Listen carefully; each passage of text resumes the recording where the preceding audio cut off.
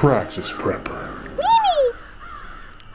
Hey everybody, this is Praxis. Here we started loading up the root cellar with things. Being into preparedness is all about looking into the future and getting ready for things before it's crunch time. That's why we're storing food now before it's the middle of the winter.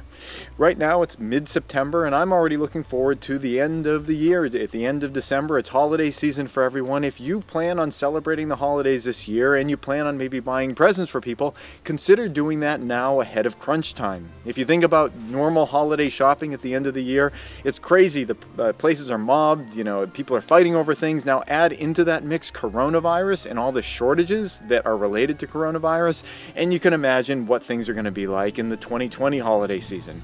Not the kind of environment that I want to be going out into. If you plan on buying things, presents for people for this holiday season, start doing it right now. I've already started because, I want to avoid that aggravation at the end of the year, and I also want to save some money.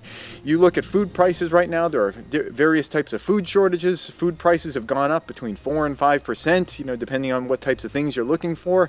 They're even higher on some things. I tried to buy some chocolate the other day, and it was up 300%. At this particular store at this particular time. Lumber is another thing that there are shortages of. There's all sorts of shortages all over the place. Things just aren't getting to market as quickly as they normally do, and that usually leads to unavailability and or price increases. So if you're planning on getting toys for your kids or anything, get them now so that they're available and you're not paying super premium prices because you're in with the rest of the crowd. That's it. Thanks for watching. This episode is brought to you in part by Burning Hearth Homestead, a nonprofit that aims to provide seeds, live plants, and education to the community, both local and extended. Plant seeds, plant knowledge, plant the future. If you'd like to thank them for supporting this channel or find out more about what they do, go to burninghearthhomestead.org. Please subscribe and tune in every Friday at 4:30 New York time for a new video. And if you'd like to support this channel, you can do so both through Patreon or PayPal.